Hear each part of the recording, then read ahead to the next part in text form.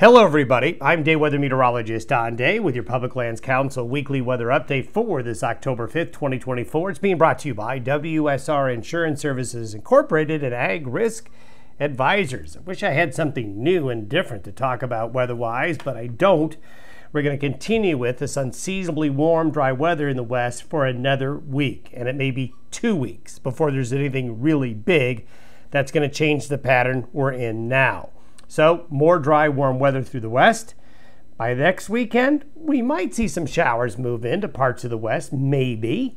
But the bigger changes are coming after around the 18th of October.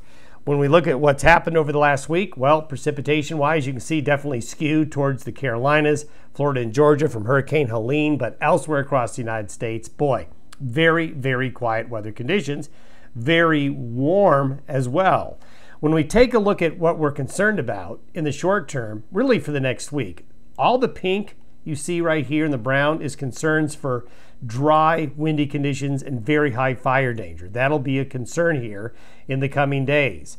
This is because strong jet stream winds continue to straddle the U.S.-Canadian border. Now, this tends to lead to breezy and windy periods in the northern plains and Rockies, and that exacerbates the high fire danger.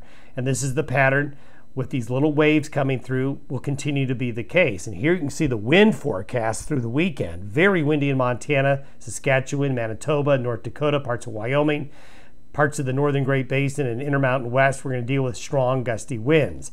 Precipitation, as you would expect with the jet stream staying north, that's where the precipitation is going to be, north into Canada and the Pacific Northwest.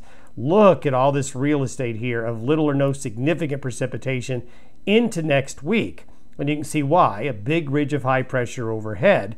By next weekend, though, we've got this area of low pressure here that's going to come in. Now, not convinced this will be a big producer of rain, but there will be some rain chances, maybe with this low in the western United States next weekend. But that's it. We're going to have to wait a little bit longer.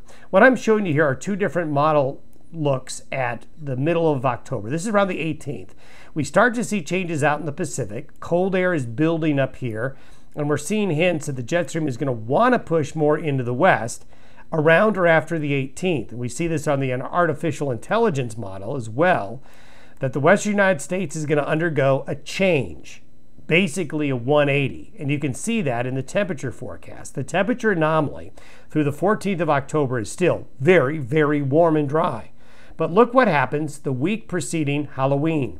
Starts to get much colder in the west, and by November, that cold spreads further inland from Mexico to Canada, and the warm flips to the east while the west gets colder. So we do see changes coming, but they're still probably 2 weeks away.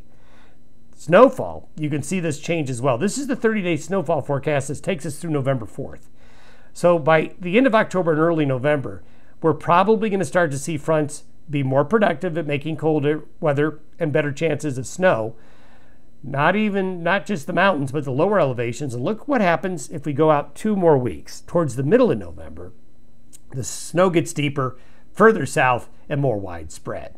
So the writing's on the wall that this current warm, dry pattern is going to change. But it's going to be stubborn, and it's going to be slow to change for another week or two.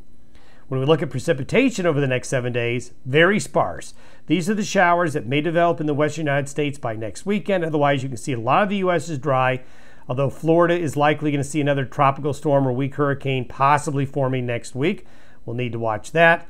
The next 7 days, very warm temperature-wise and snowfall-wise, as you would expect. Not much to show on the map except some snow in the Canadian Rockies. Have yourself a good week ahead. I'm meteorologist Don Day.